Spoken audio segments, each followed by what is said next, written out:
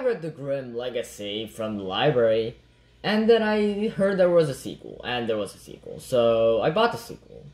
Hello, fellow BookQuesters, it is I, the BookQuester, so today I have this epic, awesome fantasy book for you guys today, The Wells Bequest by Polly Shulman herself, and well, let's get right on to it. So, basically, this is about a boy named Leo.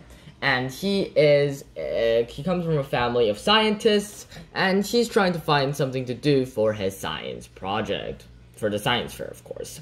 Then he finds out that there's a New York Circulating Repository. It's like a library, except there's objects instead of books.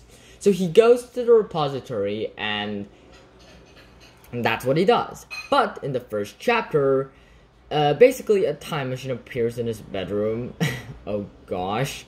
And there he sees future him, but he was tiny, and a girl whose name seemed to be Jaya, and they were there, and he was extremely jealous of the fact that future me was extremely comfortable with a gorgeous girl, which I would be the same if I were in that same situation. And Leo was like, whoa, this is gonna happen? Time machines exist? Oh my goodness. And then, of course, he goes to the repository and he starts to work there, and there he meets Jaya, who is the head page. Now, if you remember from the last book, The Grimm Legacy, Jaya is the little sister of Anijali, who is one of the main characters in that book. Yeah, it's pretty...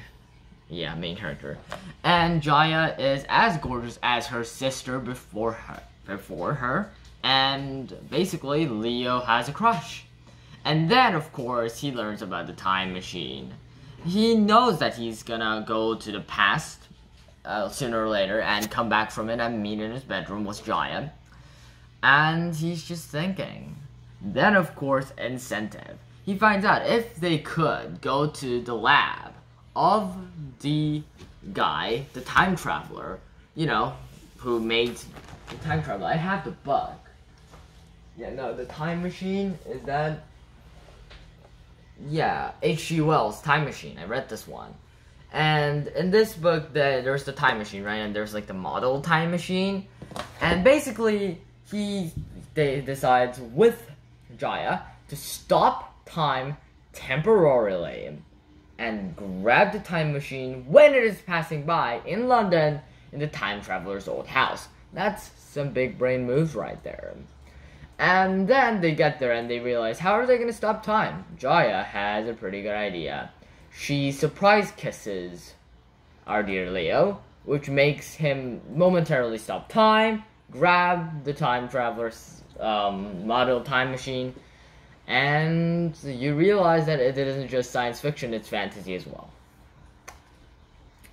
And it's such a great book. Then they go back, and then Simon, what did he do? Well, the thing is, he rigged some stuff, some results about a test thing.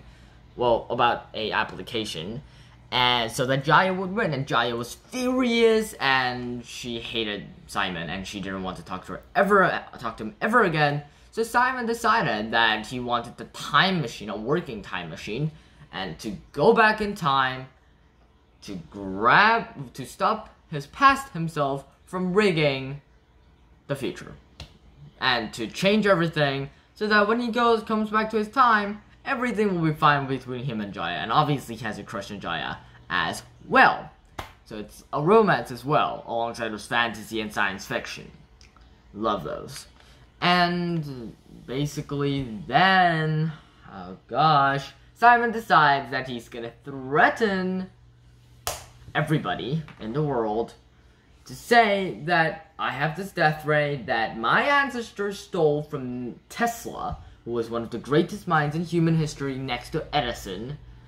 He has a death ray, and he said that he's gonna destroy states, he's gonna destroy cities, until they give him the time machine so that he could roll back everything. Head, palm, why?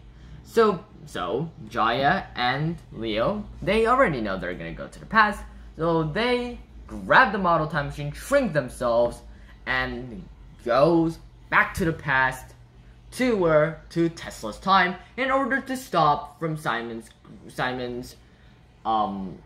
relative ancestor from stealing the death ray plans from Tesla's workshop lab. And they go back and they meet Mark Twain, who apparently has met Jaya, who apparently time traveled in the future, from that time in the future to the past, and met, well, Mark Twain explained the concept of time traveling to him. Then they met Tesla. Now, if a normal person, a normal average person, met someone who said they were time traveling, they would laugh. But Tesla's smart. He's a genius beyond time. And he immediately just says, okay, I get it. Wait, my lab's in danger? Okay, let's go. And so they run over there and they find Simon's his ancestor. And they meet there and they were about to snatch him. That's when Simon appears. Using 2 other time machines, 2 other Simons appear.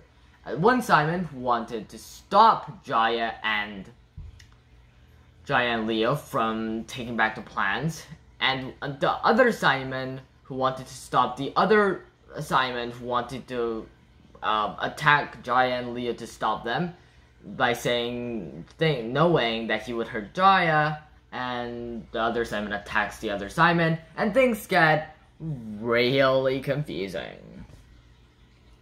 Then the fight clears up, and Leo conveniently saves his crush's life.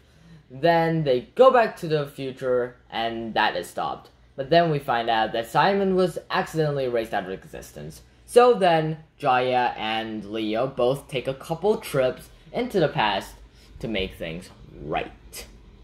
What do we do? So first, Jaya goes back to Mark Twain, 10 years before when they went back, and explains the concept of time travel to him so that when they meet later, well, it will be nice. And then Leo goes back. No, he doesn't really go back. There's like this radio thing. It's magical, of course it is. And it tunes into the past and the present, past and the futures, like audio, and he can like put on the mic and tell his past self what to do in the pandemonium of the fight that occurred before. And basically he tells past Leo how to save Jaya. Not directly, it was more like he was pretending to be like, you know, if you're running and you're fighting someone and then you hear yourself saying punch to the left, you'll probably think it's your subconscious, not, you know, your future self messaging you so that you won't die and your crush won't die. So I think that's what Leo thought at the time. Then Jaya goes back and releases Simon's ancestor so that Simon would exist once again. Then Leo decides that he's gonna travel conveniently to the future to see what would happen with him and Jaya, and finds him and Jaya kissing. So, lucky him, and he comes back and the thing happens. So, it's an excellent romance. And that's pretty much the end of the book. Happy ending for both of our characters.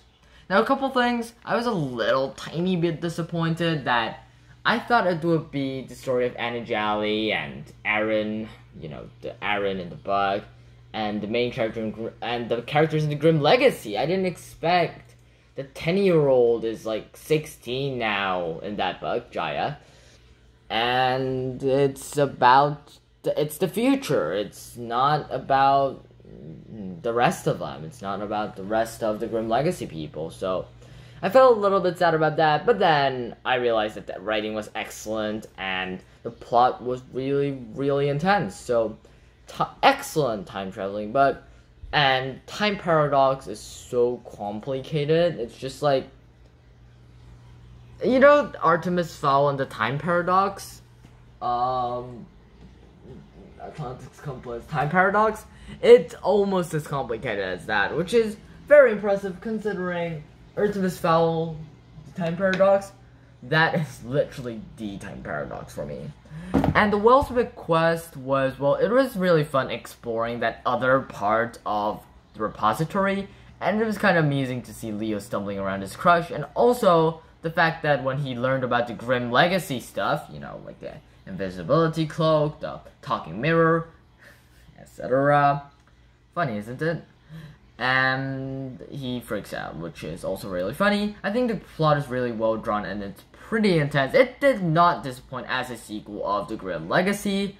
And like always, your BookQuester, Aaron the BookQuester. I do recommend this book, and don't worry about the character change because it's as natural as it gets.